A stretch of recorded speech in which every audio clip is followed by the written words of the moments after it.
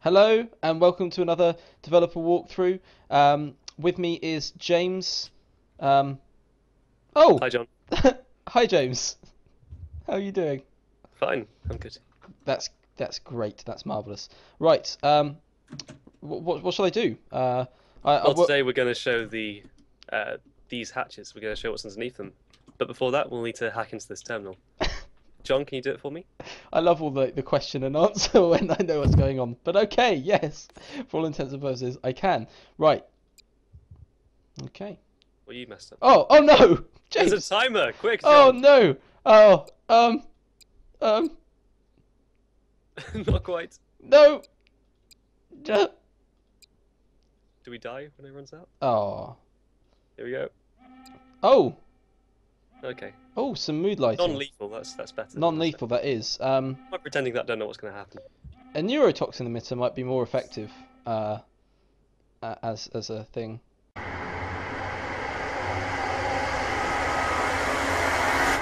Who's to say that there What's isn't? what's wrong? What's wrong with my penis, James? Oh no. Okay, so let's start by going through what these hatches actually are. So I think the most important thing is how to open them. Don't you think? It's pretty vital. So you hit them approximately 20 times with a crowbar.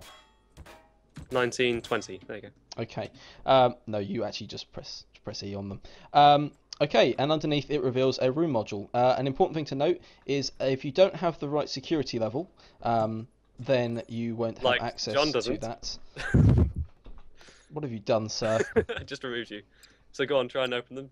Even though it's not really proving anything, because you can't. You might just not be pressing buttons. Oh, they can hear Well, me. it makes a sound, They yeah. can hear me Okay. pressing E. And then I'm going to add you now, so now you should be able to. And And you have to be green, access, or above. marvelous.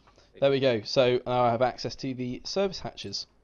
Okay, so you've got three different types of room module. You've got one governing life support, which is all marvelous there with the life support symbol. You've got shields, and then you've got lightning. Yeah, or system power if you want to, Light say the right thing. lightning is a much cooler name for it, James. Actually, just thought Okay, I'll rename it. if you could, that'd be great. Okay, so I think the next thing to go through would be actually what are room modules? What do they do, and what do we see there?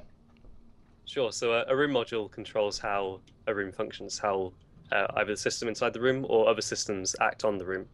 So for these two modules, the shield and life support, they affect how well the shield and life support systems respectively can act on this room. So the higher quality and the less damage the shield module is, the higher the maximum shields of this room can be, and also how quickly the shields recover in this room is increased by the quality too. Yeah, and I think that leads on nicely to actually what we're seeing here on the top, that grid pattern and what it represents. Sure. So each module has the same grid of 4x4 tiles, and each tile can be either green or blue. And for each type of thing, so each type from the power to shield to life support, there's an optimal pattern of green and blue tiles. And the number of tiles that differ from that pattern, means that the module will be slightly less efficient than optimal. Okay, right. So just to demonstrate this, I think we should probably swap that out. So if I go stand over here and watch shields, Okay, I'll go and find one that I prepared earlier that's the most efficient possible. Blue Peter. Yeah, it's even got the badge actually. Okay, if you unplug the shield and then plug it back in again. Yep. So this is the old module plugged in again. When you unplug it, it drains the shields because they aren't being sustained anymore. Okay, so you can see Then that recharging relatively slowly, although it's actually a relatively quick one. This one, yes, but this if module isn't too inefficient. okay, But let's unplug this one and plug in the most efficient one, which has the pattern that is exactly the same as the most efficient one in the universe. There you go. and there you can see it's much more efficient. So you'll be scavenging other ships for room modules, sort of tearing them out of other ships, and finding where best to put them in your ship. So, for Yep. example, if you find a really efficient one, it's up to you to choose which room you put it in. Every room that can have a shield has the ability to swap out the modules in. which is ideal. So let's say we really wanted to protect the corridor with nothing in, we could put Yes. the optimum one in there, and this one would be faring much better in a fight. Yeah, exactly. But in reality, we all know that you'd probably want to protect Rooms that actually have something inside. something useful. James, please, can you stop berating the corridors, okay? Sorry, John. If you could, thank you. Okay, so let's talk about damaging the modules then. Sure. So as well as having this pattern on top, each tile can also be damaged, either when the room's hit by a missile from another ship, or when you manually hit it with like a crowbar or something. So if I show that now, so whenever it gets damaged, some of the tiles randomly become corrupted or pop off, and then they can't be used to by the system to be efficient or anything. Okay, so we should be able to see that here. So there you go. So now that it's lost 2 of its tiles, it's lost some of the maximum capacity for the shield module. And different modules have different effects when they get damaged. So life support module, when it gets damaged, it's like there's been a hull breach. You'll have air escaping from the room. Yeah, and if you now go and break some more tiles, we should see it stop at various points around the circle. So, there you go. Yeah. Should I take it all the way? Take it all the way, James. This is not how combat will normally be. Just like board the other ship and whack all their tiles. Yes, usually. although I'm not going to lie, I would love that. But no, weapons, missile attacks from other ships is the main way that rooms will get damaged once they puncture shields. Yeah, but just repair this. But for now, let's demonstrate it, and then we should see it rise again. Marvelous. So let's just quickly go through what happens when you damage life support. I'm going to go get the other one on hand ready.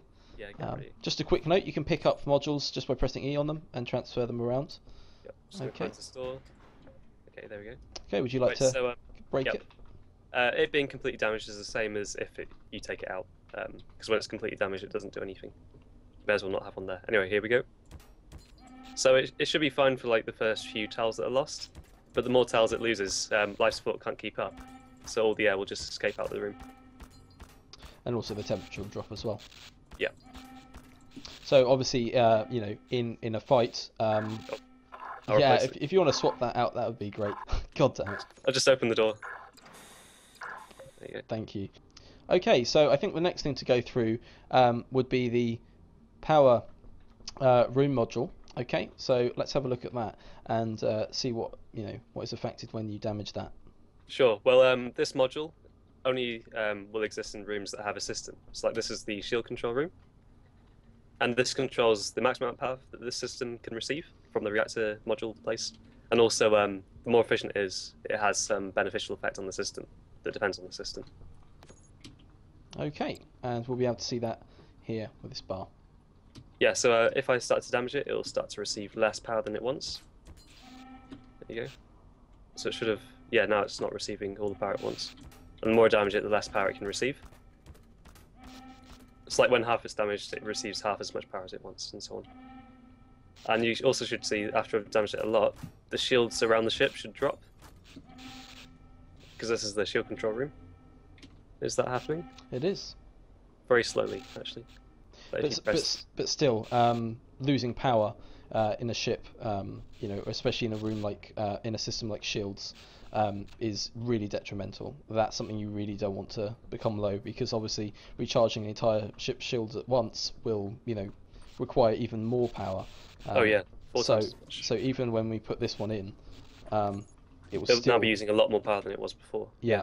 Yeah. Even when it's only trying to fill up 2 room shields, because we turned the rest of the shields down around the ship, it's still taking a while. So and drawing 10 megawatts from that. So that's really something that you don't want to happen in combat. True. Okay, so I think that's everything for going over room modules. In our next video, we'll be going over how to repair them and how that Which is in mechanic this works, room here. which is the engineering room. Oh, tease them a little bit, James. Oh, tease them. But you can't go in here, John. No. Not Oh, allowed. why not, James? Not until the next video that we record in about 5 minutes, but won't upload for a few days. Yeah, why do we do that, James? Because we're teasers, John. Because we're teasers. Also, I'm contractually obliged to die at this point.